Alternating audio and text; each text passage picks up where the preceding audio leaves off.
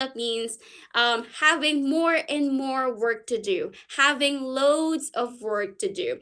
It's not just about work, you can also use it for bills, for debts, for housework, for homework, as long as you have things that you do and they are all more and more like that. For example, when your bills are piled up, it means you didn't pay this bill, and then another bill came in, and then another bill came in until they pile up. It's the same thing with debts.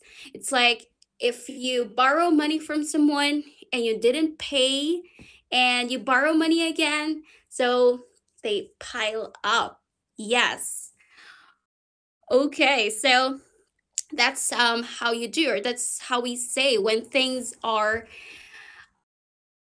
becoming more and more, when things are when there are things that loads of things that you have to do like that. JJ said my work piled up after I got back from a long vacation. You're relaxing, and after your vacation you have to finish all the work that are piled up. Okay. Have you ever had something piled up? Probably your homework, your house chores, your bills, your debts. What are the things that have been piled up there or here or in front of your desk? Yes, right now things are piled up um with me. I think I still have to get things done. I actually write all of them here in my I have like list of things to do. So I will make sure that I would finish all of them in a day like that. Mortaza said, learn all of a sudden.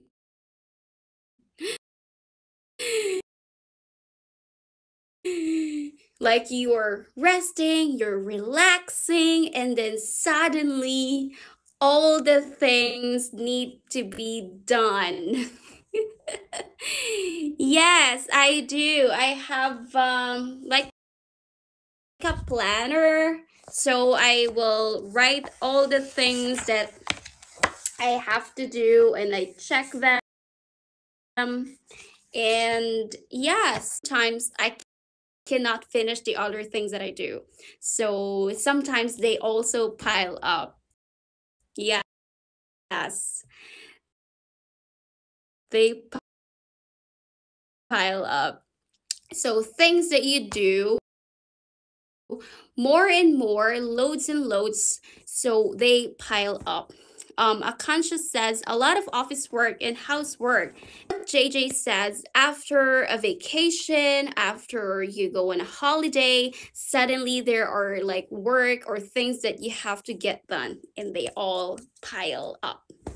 Okay, all right. So yes, that's a good phrasal verb to use when you have a lot of things to do, and when someone asks you to go out or do other things and you cannot do them because your work is piled up. You can use that. Okay, so yeah, you can take a screenshot of this, or you can also review, replay. I think you can watch again. Yes, you can watch this live stream again so you can review them. Kozar says mental disturbances pile up. Yeah, things that you think. Good example. Okay, all right, guys. So let's go and let's move on to our next. Yes, exactly.